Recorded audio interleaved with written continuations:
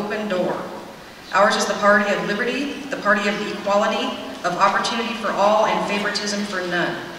It is the intent and purpose of these rules to encourage and allow the broadest possible participation of all voters in Republican Party activities at all levels and to assure that the Republican Party is open and accessible to all Americans. As you read in Section 34-507 of the Idaho Election Code, the delegates to the state convention of each political party shall be selected in the manner prescribed by the rules and regulations promulgated and adopted by the State Central Committee. And in Article 2, Section 2 of the Idaho Republican Party rules states, each county shall follow the same procedure as a legislative district in holding an open meeting for the selection of delegates to the Republican State Convention. The incumbent Benoit County Chairman issued a notice by email one day before the Benoit County reorganization meeting stating that A, nominations of non-members will not be accepted for consideration. B, only current paid Benoit County Republican Party membership and immediate family members of the newly elected precinct committeemen would be able to attend the meeting. And C, membership dues will not be accepted at this reorganization meeting. Those wishing to join the Republican Party of Benoit County can do so at the next regular meeting in July.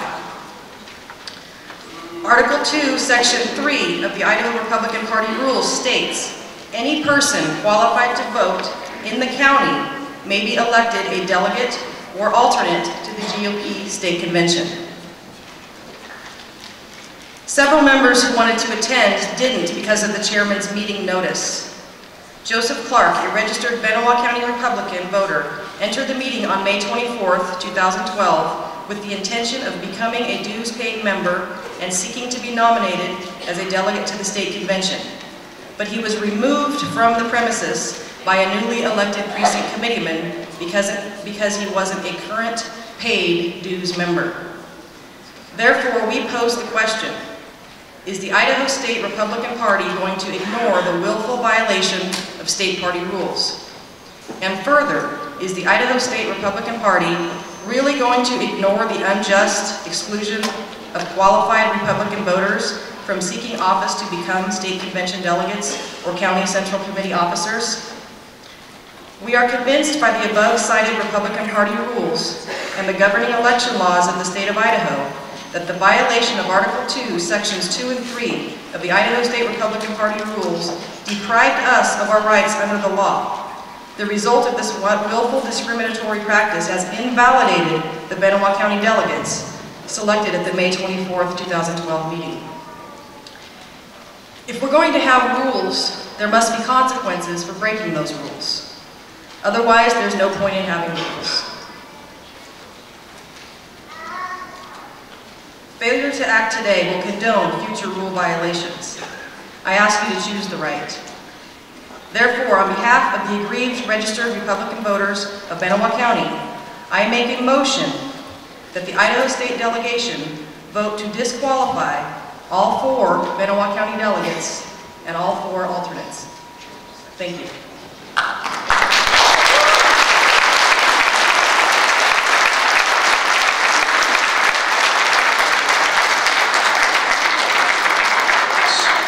So by the rules of the convention, the process is set forth. We would need a motion to suspend the rules, to depart from the rules. The rules provide that after the motion, there's 5 minutes to state an objection, 5 minutes for a response by the county.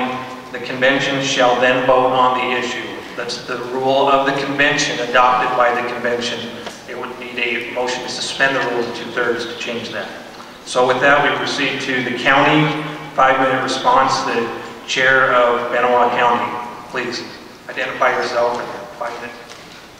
I'm Pam Secord Kaner. I am the chairman of the Republican Party in Benoit County.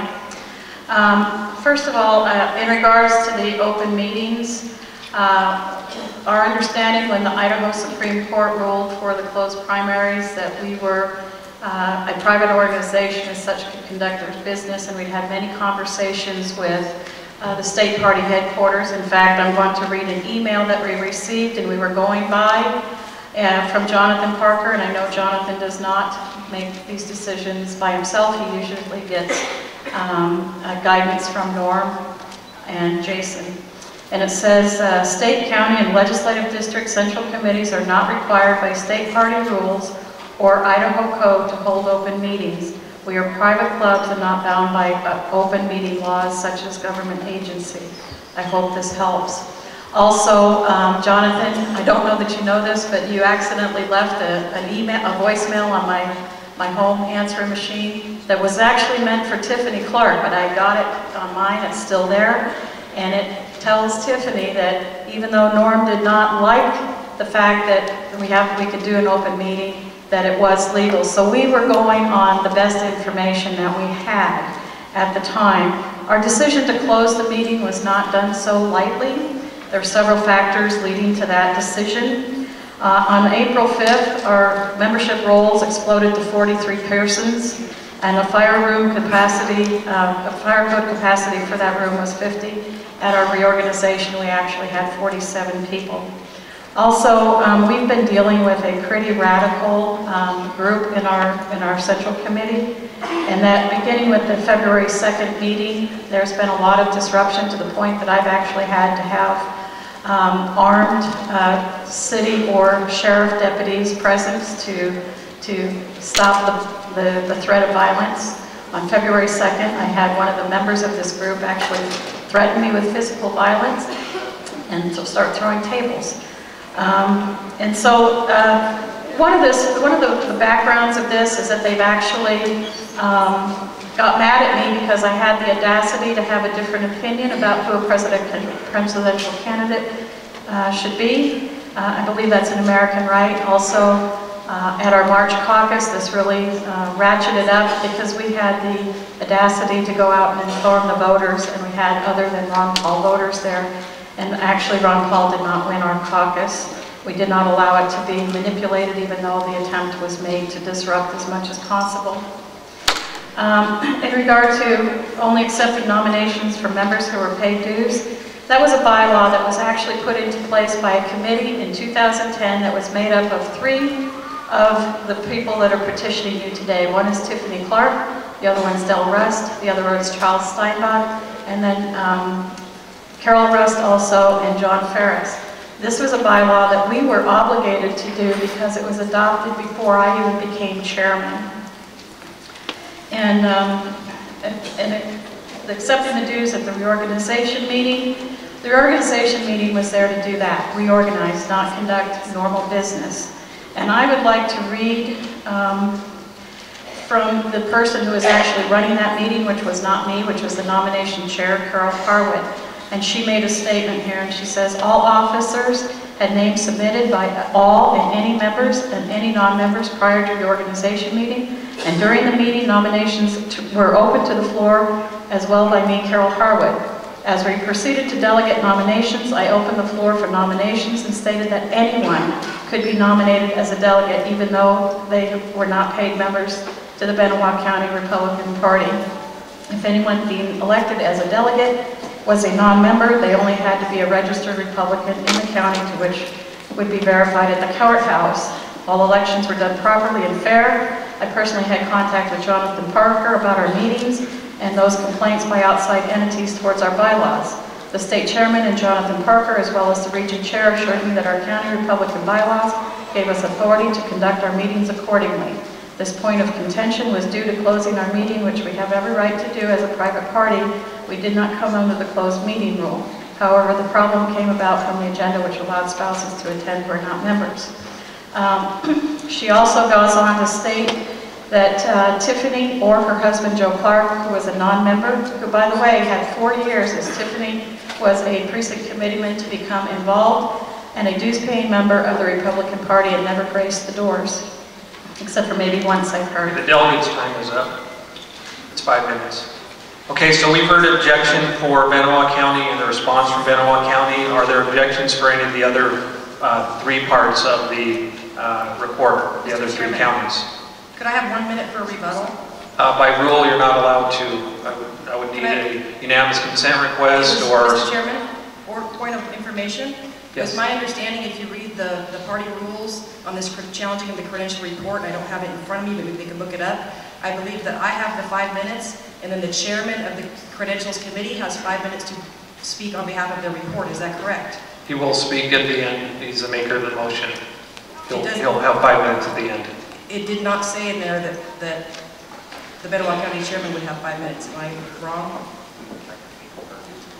Yeah, it's a deferral. We're going to do that for each of the 4 counties, the deferral to the county chair, and then we'll have it wrapped up by the maker of the motion. So, unless there's a unanimous consent request for more time, maybe you've done what you wanted through the information request? I just needed basically 35, 40 seconds.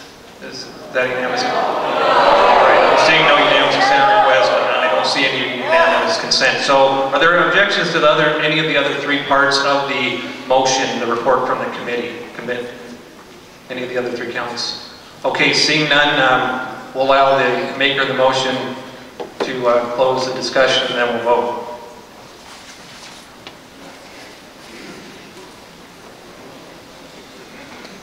You know, just real briefly, it was a long morning. We had a lot of testimony. We had a lot of people.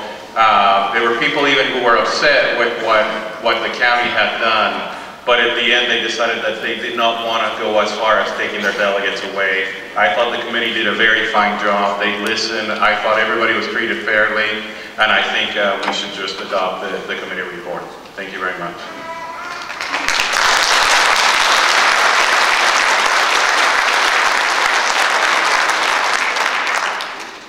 Okay, so we will proceed to vote. Let me ask the parliamentarians, is it in order to request a voice vote? Or do we need to go through the roll? Okay. All right, so we'll try this first as a voice vote. You've heard the report of the committee, you've heard the motion to adopt the report, and you've heard the objection and the response to that. So all in favor of adopting the committee's report, say aye. Aye. And those opposed? No. Doubt? The chair is in doubt. We will conduct a roll. Do you have an inquiry? We've already ordered the division, thank you. So we are going to do this by, all right, we will do the division first before roll call. So let's do the standing vote first. So if you are a delegate or an alternate properly seated for a delegate, and of course there are no proxies at a convention, you'll stand when requested. Do we have staff standing by to count each side? Okay, so when I ask you to stand, please remain standing until I ask you to sit. All those in favor of the committee report, please stand.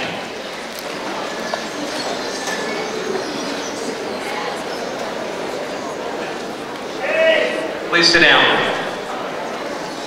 All those opposed to the committee report, please stand up. The chair is not in doubt. The report passes. Thank you.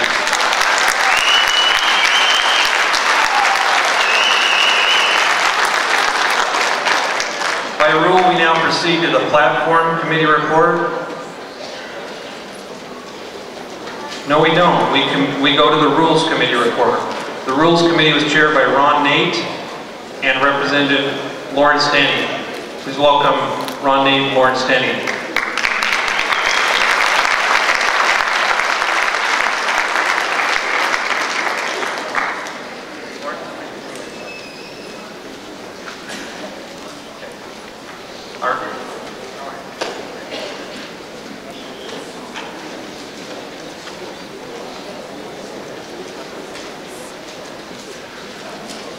The Rules Committee met as scheduled at 8:30.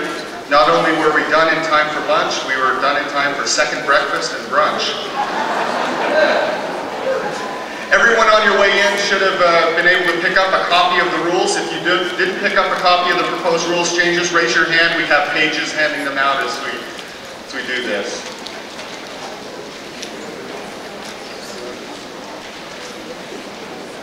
All right, Mr. Chairman, we move the adoption of the Rules Committee changes that are passed out of committee. These are rules changes 2012-01, which revises Article 6, Section 6 of the Rules of the Convention. adding a line to the end of section 6 which reads, all delegates and alternates must be registered Republicans. On the handout, the S was left off of Republicans, so we'll fix that as we need to if it's adopted. It's done already. That's great. Rule change 2012-02 amends 3 different sections of the rules of the convention, and I will summarize what it does rather than read them. What it does is it says all proposed rules changes, all proposed platforms changes, and resolution changes for the convention will have a deadline of no later than 12 days before the convention for that to be submitted to the committees. And what this does is it allows enough time after the county reorganizations for any new delegates to think about proposing a rules change or a platform change or a resolution change. And it also makes deadlines more consistent across the convention and across the state central committee meetings. It's been confusing to have a 10-day window for the convention on some things and a 12-day at the state central committee meeting. So with these rules changes, we'll have 12 days deadline for all of our meetings. A lot easier to remember. I'm getting a little bit old. So, Mr. Chairman, we move the adoption of these 2 rules changes. Mr. Chairman, second the motion. Okay, there's been a motion and a second to adopt these rule changes. The rule states that changes shall be presented to the floor of the convention for consideration and possible acceptance. If accepted by the convention, the changes will be